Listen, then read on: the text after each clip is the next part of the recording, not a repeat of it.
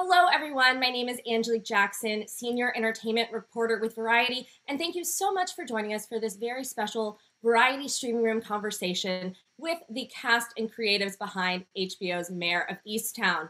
Now, joining me today are executive producer and star Kate Winslet, actors Julianne Nicholson and Evan Peters, creator, writer, showrunner, and executive producer Brad Ingelsby, and director and executive producer Craig Zobel. Hello, everybody. Hi. Hello. Hi. Well, thank you so much for joining us. I mean, the impact that this show has had, everything from Murder Dirter to getting a Mare of Easttown hoagie at Wawa, and of course, not to mention the 16 Emmy nominations for this crew. What are you each most proud of when it comes to this show and how people have received it? Kate, I'll start with you. First of all, thanks for having us, and thanks for such a lovely intro there. I think, I'll probably just speak for everyone in a way in saying that I think the thing that we're proudest of is that we were able to create a very real community within our show of people who have shared experiences and histories that bind them together, and that in spite of everything they have all gone through within their lives, they, no matter what, look out for each other and stand up for each other. And that was very important to us collectively. And we were blessed with this remarkable script written by Brad that underpinned everyone's narrative so remarkably, brilliantly, and rooted us entirely in a very, very real emotional place. And I think the fact that these characters and this place and that Mare has really struck a chord with so many people has been rewarding and also very surprising, because I don't think we ever anticipated capturing a sort of zeitgeist moment in the way that this show really appears to have done. And I perhaps feel, I don't know what everyone else thinks, but I actually think that COVID in a way sort of added to that a bit, because first of all, the way Mare looked at the end of the day is ultimately how everyone emerged from lockdown pretty much feeling, slightly fat, having eaten too many fake foods, with a bad head of hair. I mean, I know that was me. So so I think it's sort of all of the above really is what we probably collectively feel proudest of. I mean, this is a show that is at the same time, it creates and paints a picture of this community so beautifully, but it also is a very introspective series. And like you said about quarantine, I think that this is a time where a lot of us were doing a lot of introspection, and it kind of fit into the narrative that a lot of us were going through. Brad, though, to the community aspect, I'll start with you, since this is kind of your baby, this narrative, but you are a Pennsylvania native, so you were capturing a little bit of where you're from. Yeah, I think that's what was the entry point in terms of the writing, was wanting to tell a story about where I grew up and the ways in which I grew up and the people I grew up with. Obviously, that's not that entertaining in itself. So, we needed to wrap a mystery around it, and Mare was a detective, so that was an easy access point. But yeah, I think, it was, as Kate was saying, I think, one of the things I'm really happy with is the way it paints this community. I hope it does, give a level of honesty, but also empathy. And I think that was really important while I was writing the script, was it was a story about a group of people, a community that we don't always get to see on screen. And sometimes when we do, it's not in the best light. And so it was really important to create a cast of characters in a certain place in the world, which, obviously growing up in Delaware, it's right across the border there. And to do it with the level of empathy and compassion that, we don't always get to see. And so I would say I was most happy that I was able to tell a story about the people I grew up with in a way that I felt was really honest. And a lot of people back home have said that to me. So that's been the proudest moment I've had, is that they are all seem to be happy with the way they're portrayed in the show. Absolutely, getting that seal of approval feels good. Craig, what is it that you are most proud of about the reception to this series? I think that what's really stood out to me has been, and I do think, as Kate said, like some of this does have to do with the quarantine and the lockdown was that I have had many conversations with people who their first instinct in talking about the show is to like tell me how much they were, you know, excited about the murder mystery story and excited about you know, the kind of the twists and turns of that. But then people kind of almost to a T, like all kind of back into a conversation about how, you know, recognizing that this is a story about a person that like needed to like do some self-reflection in order to kind of move forward in their life, and that the fact that people actually like kind of got that, I found to be like a win, because you don't always, you know, you don't always get that to happen with a narrative that people kind of get a second takeaway like that. So that's been, I think, really powerful for me. Evan and Julianne, I'll end with the two of y'all. What are you the most proud of? Evan, you want to take this? Julianne, please. I mean, I would echo everything that everyone has said so far, and also just as you know, as an actor in the show, it was very gratifying to hear how everyone just felt like they believed that we were from there, that we weren't just actors put in this place, but that we were people from there. And that was very moving for me. And also I had a couple of people write to me after the final episode and say how grateful they were for the release, that they were able to be taken on this journey with us, but after the sort of intensity and continued buildup of the last year, 16 months, to have that release and end in sort of, I mean, hope might be too strong a word, but, you know, people coming back together and community and love and forgiveness was really, people picked up on that too, which I found very moving. Great word for that. Absolutely. And Evan? Yeah, I mean, I agree with everyone. I think that I'm just so happy that, you know, you never know when you're making these things, how they're going to turn out and how people are going to respond to them. So I'm just so grateful that everybody watched it and liked it and responded to it in the way that they did. And it was also amazing to work with the cast, Kate, and everyone else I got to work with. It was really kind of a dream come true. And I loved the rehearsal process as well, where we got to, you know, it felt like we were making a 7-hour movie. And Kate, you're such a detail-oriented actress. It was beautiful to watch that and sort of break down everything and go through the scenes and have a very detailed pass for every character. And then, like you said, Julianne, it's like it's really heartwarming that everybody thought that we were from there. So all that work in the rehearsal process kind of paid off. So that was very gratifying. Let's dig into that character work for a second, because yes, the flashy part was that y'all all mastered that Delco accent, but there were so many other nuances and backstories and things that you each found in your characters to make these real. Kate, I'll ask you first. When it comes to Mare, what was either the part of her backstory that you worked on with Brad and Craig, or just something that you invented for her that really helped you find the center of who Mare is? I just am not sure that you really want me to go into all of it. it would take so long. No, so I well, I mean, I have to say that, like, I always try and give a character a history of sorts, even if it's loose, you know, where they grew up, whether their parents got divorced, did they have a parent who died, were their siblings around, you know, what kind of socioeconomic background did they have, where did they go to school, some real basics. But I found that as soon as I started mapping out the basics of who Mare was, it just turned into this just really thick canvas that just needed to not only anchor me, but I think provide a sort of provide a kind of a rhythm for the sense of family around Mare, number one, and then layering in details of, I mean, the important details that she lost her father when she was young and had a very close relationship with him. And so I had many stories around times that they would have shared together and how he had been a real anchor and inspiration for her in terms of becoming a detective. And she had admired him and looked up to him. And that for me was very significant, because then the loss of him at such a young age would have been so seismic, and subsequently had a knock-on effect with her relationship with her mother that was always a little bit shaky, and they never really talked about the grief of her dad.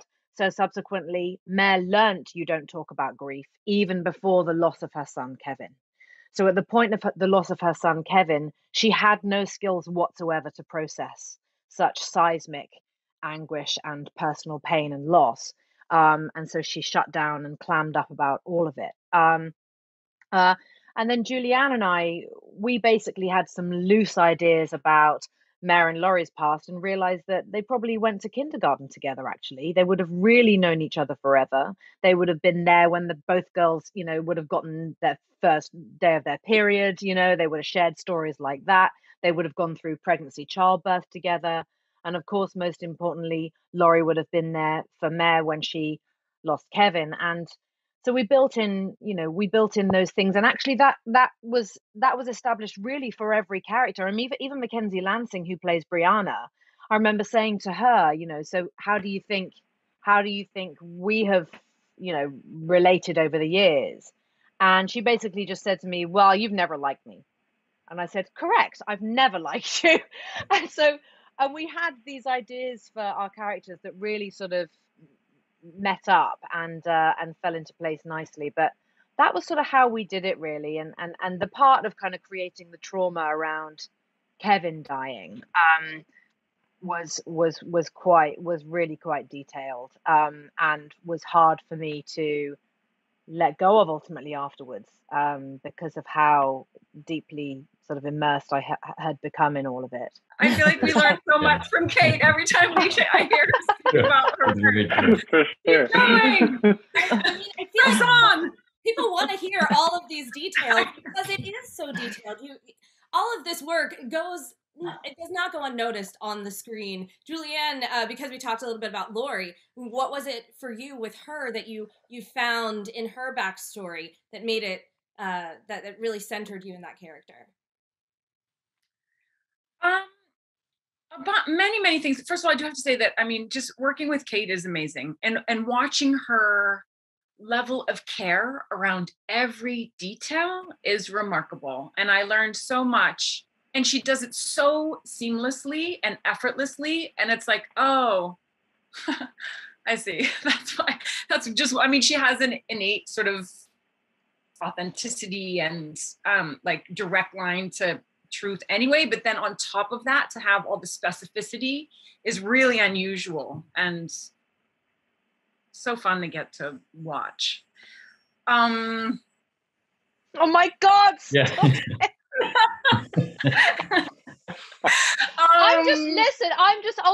I'm always too afraid of fucking up. I'm just like, if I don't do the fucking homework, I'm going to be outed as a fraud. And so I better just keep doing it, all of it, just do as much as possible, well, so that I've got the fattest safety net. That's my thing.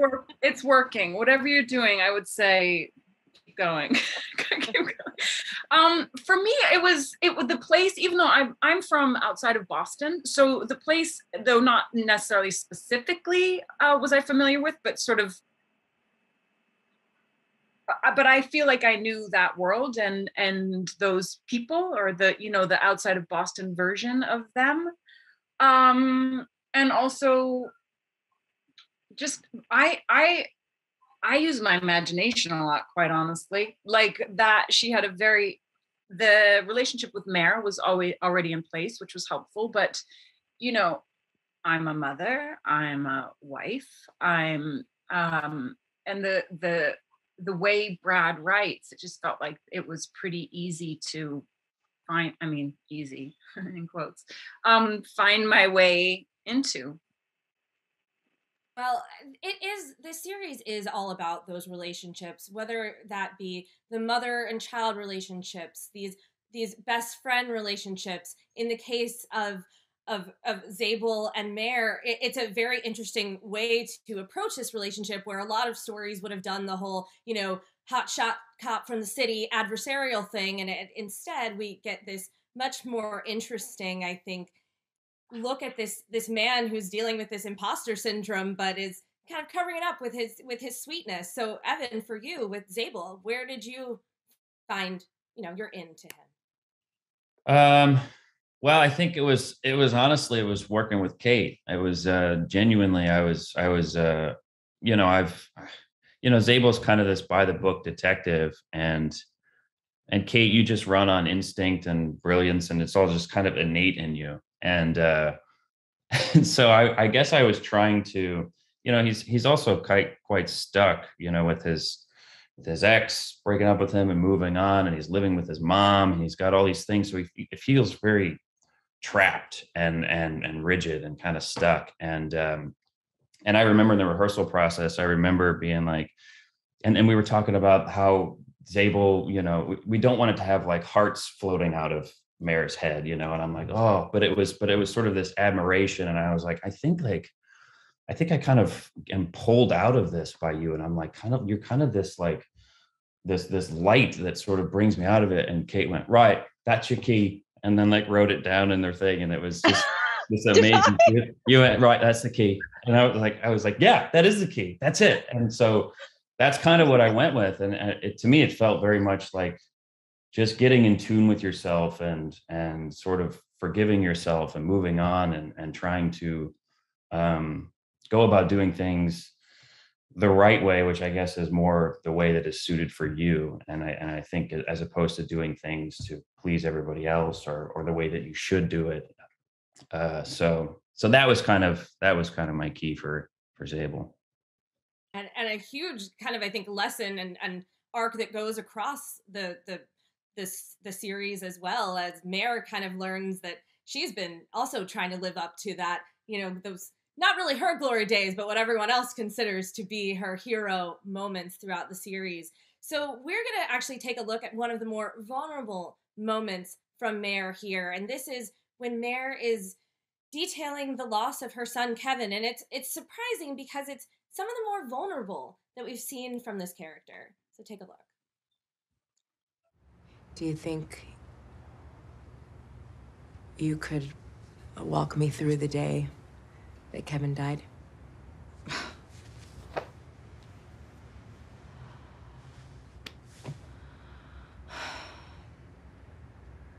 Well, it was a Sunday, and a neighbor called and said that she'd seen Kevin going into the back of the house. He'd been living with us off and on for a while at this point, so the neighbors kind of knew to call if they saw him because he'd stolen a bunch of things from us before, and we had to put the word out that if anyone noticed him around. I just thought he was there for drug money, like he always was.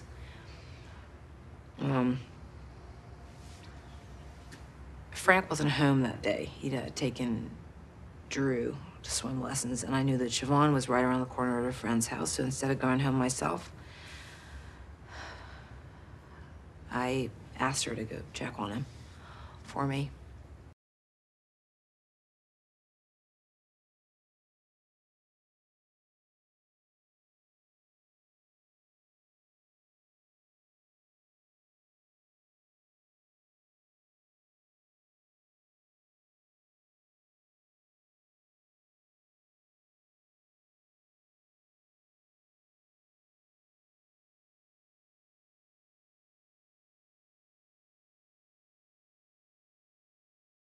I don't even remember driving home.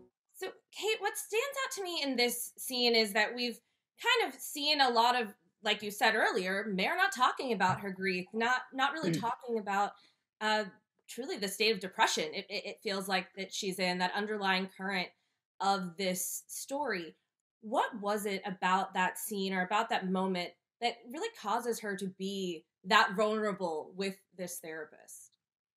It's really weird. Even you asking me the question about it, and even revisiting that clip, I'm having the same immediate physical reaction to just watching it that I remember having when filming it, which is that I can feel that my heart is racing and my throat's constricted a bit. I guess I had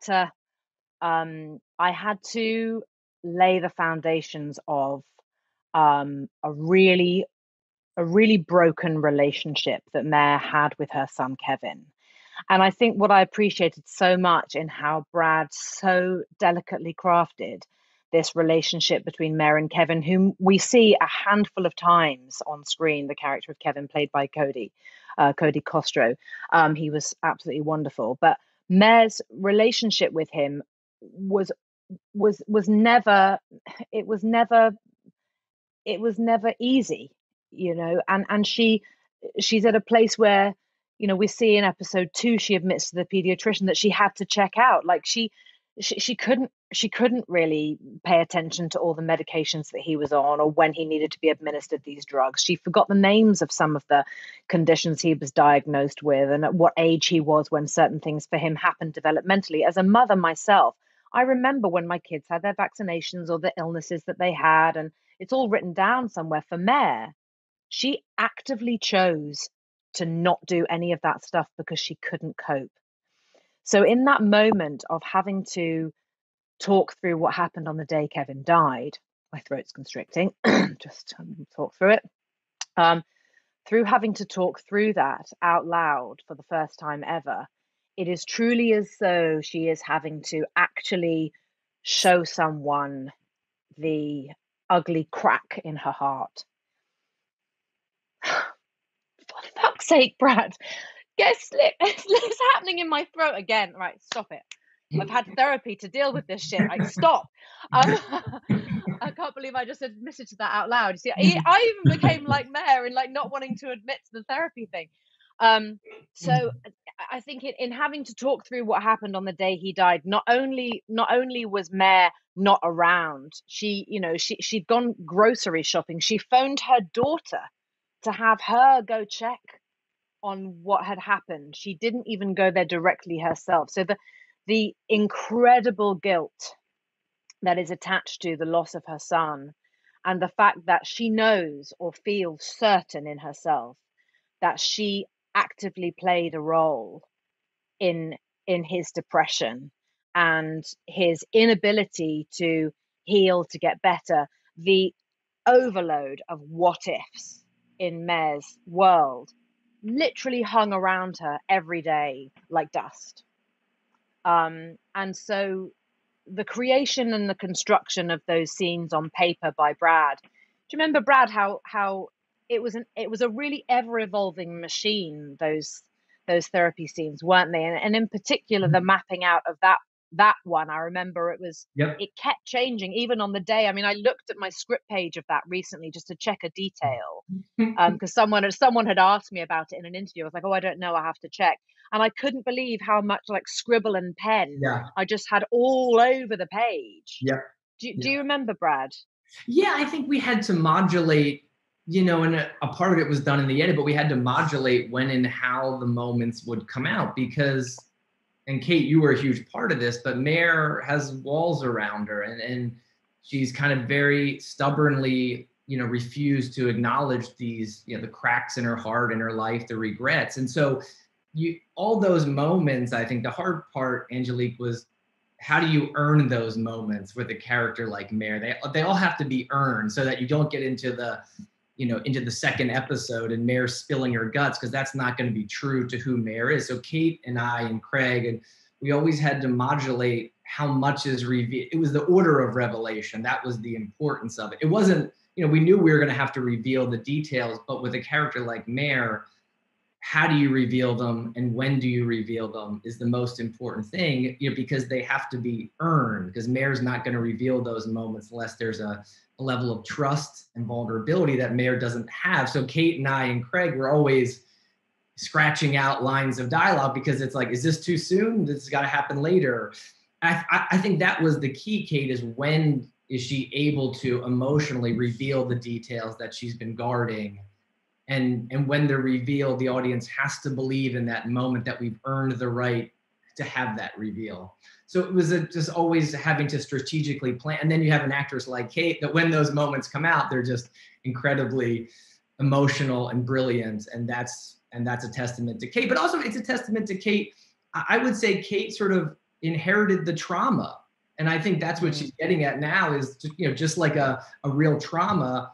a trigger comes along, it's you mentioning Kevin, and it's, you know, I think because Kate owned the trauma so deeply that a mention of Kevin triggers that trauma, and there's a physical reaction. So that's how deep Kate has owned the trauma, that even now when a mention comes along, it still has a reaction there. And it also feels very much like a realistic portrayal of therapy, in that it's a lot easier for her to spill this to a person who's more or less a relative stranger than it is to talk about it with her family, where there has been this, you know, this cycle of generational trauma that has been passed down through the generations. But Craig, to you, what do you remember of that scene? Yeah, I actually, just to jump off of what Brad was saying, I mean, I think that Mare is probably not a person that ever has gone to therapy or had much use for, you know, a good opinion of therapy even. And like, so I feel like as much as, you know, with a scene like that, you know that it sort of looms in the like background of the shoot, that you know you have to shoot that one day. I think yeah, that exactly. we really, and it was a very intuitive thing. I do remember the conversations around how we were going to play that scene on the day, and like as Craig said, we were all absolutely dreading it. Like it became the stuff we didn't want to talk about as much as Mare didn't want to talk about Kevin. And I do remember being very, very clear with Brad and Craig and saying, I have to do everything I possibly can not to cry when recounting this story, because there's a very strange thing that happens as an actor. Sometimes when you cry, it can have the opposite effect on the audience, whereby you sort of take their space to be able to emote and react. You've sort of, the air is let out of it if you do the crying for yourself, and you sort of rob them of the right to do that if it strikes a chord with them. So I had to, the fighting not crying part was, I actually remember, I think I threw up after we shot that scene because of the feeling of held not being able to really release it, and just trying to recount the facts unwillingly, and sort of scratching at the memories too. You know, she's buried it so deeply in herself that, you know, I remember almost not wanting to, and this is a strange admission for me because I'm obsessed with dialogue, but almost not wanting to learn the dialogue too well so that I myself would be scratching for it, trying to reach for it all the time, as though it's Mare reaching for those memories. Yeah. One thing I would say just about, as much as, you know, seeing Kate now be you know, emotional over just thinking about that scene, on the day of, to give her credit to how much of a professional she is, she, you know, walked in and was like, okay, let's put our shoes on and do this. And like, you didn't see any of that day. So she's a pro. Oh my God. Well, when it comes to emotion and just the wide range of things that you all had to play in this, I was reading a tweet from a friend of mine who asked, is there an HBO camp where they teach people new and inventive ways to cry? The range of sobs on Mare of Easttown is astounding. So that leads me pretty directly into this incredible scene between Laurie and Mare as Ryan has confessed to our central mystery, the murder of Aaron McMenamin. Why didn't you come to me? Or no, this one thing. Why couldn't you just leave it alone? You have John. Why couldn't you just leave it alone? It's Ryan. It's Ryan. It's my Ryan. My Ryan. It was an accident. He doesn't even know how to hold a gun. Lord. Why couldn't you just leave him alone? My whole family is gone now because of you. What was it when it comes to that scene? And I understand it was relatively early on in the filming process, right? Was that your first scene together? No. Okay. We had filmed other scenes, but yes, it was sort of early on in the. It was our third week. Yeah, it was like our third week of shooting. It was sometime in November 2019. Yeah. So yeah, so I guess I'll just say, I mean, I just remember it was, I think, the last scene of a cold Friday night. And I agree with Kate about that thing about, you know, sometimes if the character has the feelings, the audience can't, or not can't, but it can take it away for them because it's already happening somewhere else. But I remember in that scene, there was, I believe, Brad, and you can correct me if I'm wrong, there was a thing of like, we need to see her primal. We need to see her pain. It's not about holding it in. It's like she's been holding. So it's like the dam bursts. Yes. Mm-hmm. So this is Brad's writing. Now I'm getting upset. I mean, this is what we were like all the time. Sometimes Julianne and I would get to work knowing we had a difficult scene and we couldn't even say hello to each other. We didn't look at each other. I remember Kate and I just kept our distance that night. Mm-hmm. And then, you know, we did it a couple of times. And then I remember one time I was like, oh God, I can't believe I have to fucking do this again. And then so I went to Kate for a hug because at that point I needed something new. I needed something extra. And so to feel that love that these two people have, and then you can understand more the loss of that. And so, I mean, there's just so much going on in that scene. And it was sort of terrible, but it also ends and you're like, what just happened? I don't know. I hope that worked. They said it did. I guess I'll go home now. Like, it's very odd, but people seem to have responded to it. So that's good.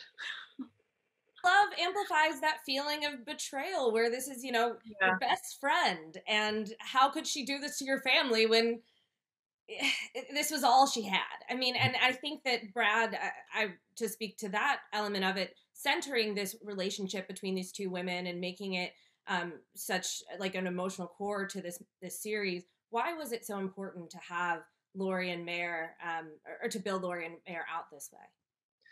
Well, I think it was important because you know, if you look at Mare's character arc in the show, you have a woman who's kind of, you know, defiantly not going to confront the thing that's been haunting her in her life. So what's going to get her to confront this ghost in her life?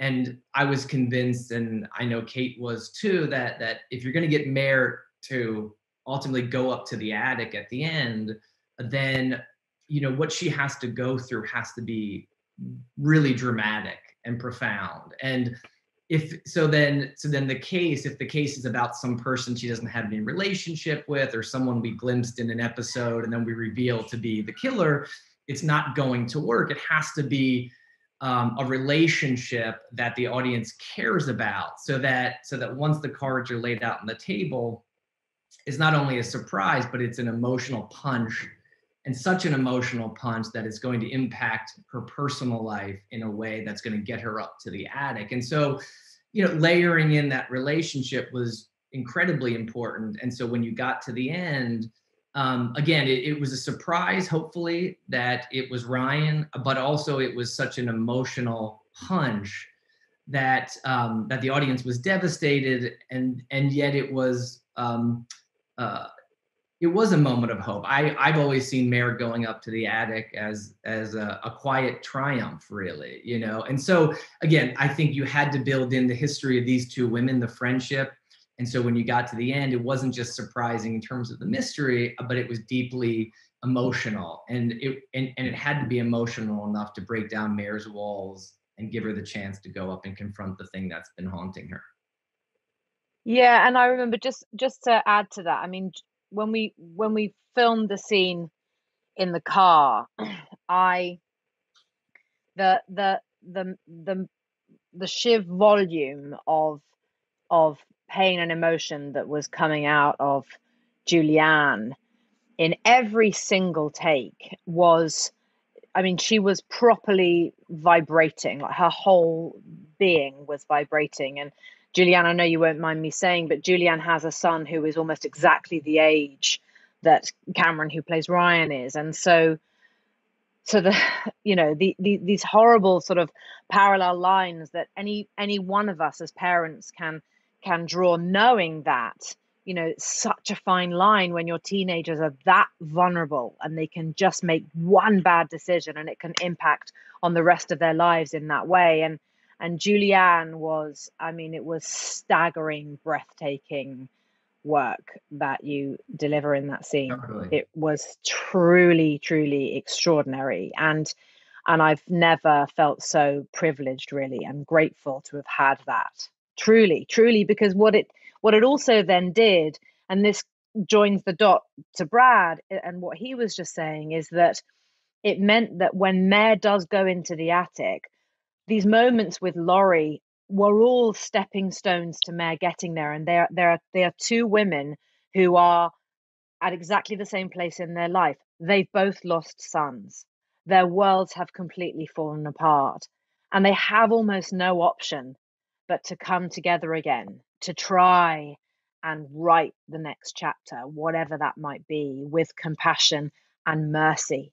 And as Brad has always said about this show, it is just so much about mercy and forgiveness and understanding and admitting mistakes, and we were really able to build on those things, but would not have been able to do that at all were it not for Julianne's incredible performance in the car. Thank you, Kate. Thank you. It's true. It's true. It's true. It's true.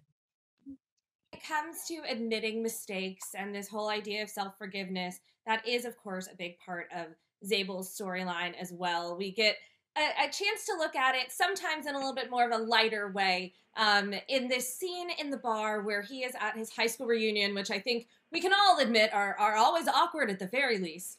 But in this case, he really is vulnerable and kind of spills what has been holding him back. Getting to that age, right? Forgive me, but I'm getting to the age where I'm starting to look at my life and I'm going, well, here's what I thought it would be. And here's what it actually is.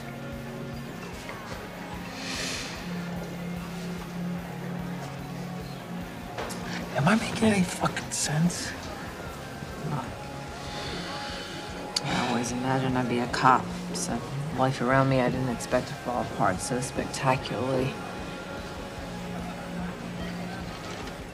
So, Evan, in this case, we were talking about the shock of the ending of this series, but I think there was also a major shock in episode 5 with Zobel's character that I feel like probably wouldn't work as much if we didn't, you know, get to peel behind the layers of him throughout those 5 episodes. So talk to me about this scene, playing drunk opposite Kate Winslet. Yeah, well, I did a lot of research in my 20s, that's for sure. So I felt like I thought you were still researching now, Ed. Yeah, of course. Yeah, you know, alone in the hotel room in Philly, absolutely. But yeah, so I was excited to play that scene. There's a lot of freedom when you can play drunk, for sure, and I'm very nervous. I listened to Michael McDonald's Lonely Teardrops a lot in between takes to kind of give that feeling. And I really that scene, I really was trying, I just wanted to capture this feeling of sort of loss and missed opportunities and not being where you want to be in your life. And I might have gone a little too far. I think I might have mind fucked myself a little bit too much, because I'm afterwards, Craig, I remember walking up to you sobbing hysterically going, I didn't get it. I fucked it up. I didn't get it. And I need to shadow you and I'm quitting. I can't do this. And you were like, I think we got it. And yeah, I don't know. I think we got it, but I we got it. Still uncertain. I'm still like, I don't know. Pretty sure we got it. About it. I think we can all speak for everybody and say you got it. Okay. You definitely, definitely got it. Oh my God. I was so excited about that scene because, like, everyone's had the experience where they're like they've met a new coworker in some way, and then they like see them out of context somehow, and it just totally changes your idea of who that person is. I remember like beforehand being like days or maybe weeks beforehand being like, I think that he should be pretty drunk. like because I think it's like that, just the shock of like, oh, that isn't what I thought that guy was going to be like, in his time off. It helps you like, it helps you, feel like Colin is like a real person in a way. I thought. Yeah, I thought it also, I remember we decided he was going to be shit-faced, and it was also sort of the idea that maybe he was drinking to help cover up this lie and to sort of live with that and to live with himself. And like, I felt like maybe it helped that a little bit too. But yeah, it is pretty jarring to see your coworker out. Totally. But I remember you. But Evan was like, I wasn't going to let him go so far down this kind of like self-flagellating tangent of like, I'm shit, I suck, and give me a good drama coach. And after initially being like, look, don't be silly, you're totally doing this. After about half an hour of that, I was like, stop saying that, just do it. I know. You're right, let's go. Because you were so doing it. I didn't want you to keep like pulling yourself away from what it was that you were doing that was so brilliant. And I was like, look, just come on, do it again, go back, do it again if you want, do it a different way, try it again, stop whinging, stop complaining, come on. I know. I felt like I had to be like a mother wrangling a drunk child. Pull yourself together, do it, stop it. It helped, thank you. But this was the thing, was like, the first take, it was like, okay, he's nailed it already, but I'm not going to tell him that. Right. Well, it was like, well, let's see how amazing we can make it. I mean, it was like, it was, And then, to have Evan at the end be like, I don't think we got it. I was like, dude. I love that scene so much too. I love all the little throwaways there. I mean, just the way you sort of modulate volumes, what's to her, what's to yourself, what's to him, what's the throwaway, and how much humor you bring. And I think it's one of the best scenes I've ever seen, drunk or not. I really thought that was like spectacular acting. Thank you. Thanks, Julianne. Yeah, it's really true. Totally true. The apple cider vinegar, is that like a secret potion to actually, getting the best scene in that? It is now. People didn't know that's what they'll be using. I know it's actually just for the shots. Like I feel like every time you take a shot and it's colored water, you're just kind of like that doesn't taste like booze at all. So it just gives it a little something to react to, because I can't do sense memory very well. So, so there you go. Ladies and gentlemen, I guess it's apple cider vinegar and Cheese Whiz, and you have the perfect recipe for some award-winning acting. Kate, Evan, Brad, Julianne, Craig, thank you so much for diving into Mare of Easttown with us. And I know the fans have a zillion more questions for you, but they're just going to have to keep tweeting and DMing and doing all of those things, because we're going to be talking about this series for some time. Really, congratulations and thank you so much. Thank you. Thank you.